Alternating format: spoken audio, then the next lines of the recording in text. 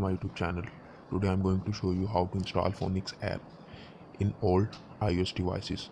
Let me show you. I have iPad 2 iOS 9.3.5. You can see its model number and iOS 9.3.5. Now you can see today date is 13 April 2021. So let's start. First of all, open Safari browser. If you have already tried and you have failed, then clear your history and restart your iOS device. Then follow this tutorial. Now you have to go to following link. I will provide link on screen. You can see website link. Just go here and you can see its ad. So close this by. Now you can see all jailbreaks are appeared. Search for Phoenix app. Scroll down and you can see Phoenix. Just tap on that and you will see it would like to install Phoenix. Just tap on install Phoenix.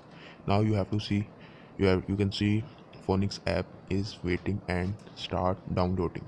Just wait here. Now let me show you. I have iPad 2 and my YouTube app is still working fine. Let me show you. Just wait here until it's finished. Check my YouTube app. So I have iPad 2 iOS 9.3.5. Just check my YouTube app. You can see I've installed YouTube app. Just wait, it's still opening. Please subscribe my YouTube channel and don't forget to press like button. Now you can see it's loading. Search for my YouTube channel Technical Tick. You can see its all features are working fine.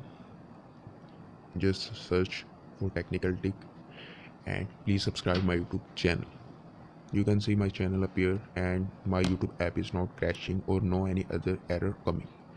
So if you don't know how to fix this, you can check description for a link for how to fix YouTube app in old iOS devices. Subscribe my YouTube channel and you can see Phoenix app is installed. Just tap on it.